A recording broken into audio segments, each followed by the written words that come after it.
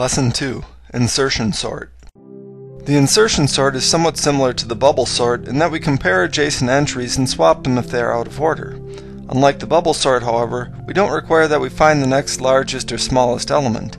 Instead, we take our next element and insert it into the sorted list that we maintain at the beginning of the array.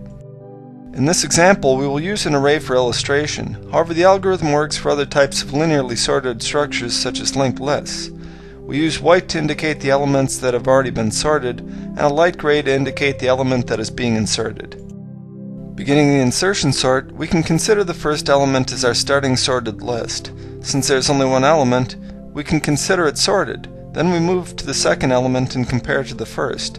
If they are out of order, we swap them. Otherwise, we leave them alone. At this point, the first two entries comprise our sorted list. We then go on to insert our third entry and so on. In general, we insert each successive element by swapping it with the one before it until we reach a smaller element. Now we'll demonstrate the insertion sort on an array of integers. At any stage, the insertion sort has a set of sorted elements and an element that is to be inserted.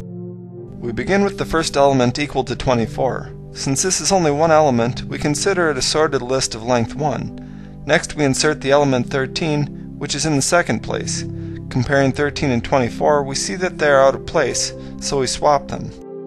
Now we have a sorted array of two elements. We move on to insert the third element, which is 9. Comparing 9 to 24, we see that they are out of order, so we swap them. Then we compare 9 to 13. Since these are out of order, we swap them also. Now we have a sorted array of 3 elements. We move on to insert the fourth element, which is 64. Comparing 64 to 24, we see that the elements are in order, so our fourth element is already in its proper place. Now we have a sorted array of 4 elements. Going on to insert the fifth element, we have a 7 there.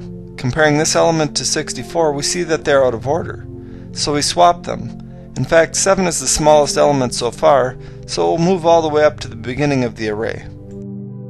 Now we have 5 sorted elements. Moving on to the sixth element, we have 23. This is smaller than 64 and 24, so it gets inserted before those.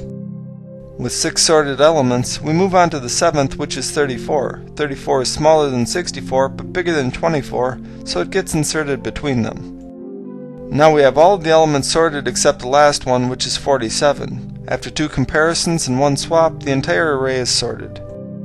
Insertion sort has an advantage over bubble sort in that we only need to make comparisons until we find the location of the element in the sorted list. This means that unless the array is totally backward, we will make fewer comparisons than bubble sort, and if our array is already sorted, we will only make n comparisons. A convenient aspect of the insertion sort is that the method can be used to add new elements to a sorted array at any time. In fact, this is how you will most often see insertion sort used in practice. We will give an analysis of the time complexity for insertion sort later. For now, we will just give the pseudocode for the algorithm. We begin with a for loop that loops over the index of the entry that is to be inserted. Then we run through a while loop that performs the insertion. The while loop swaps the inserted element with the one before it as long as it is less. This concludes the lesson.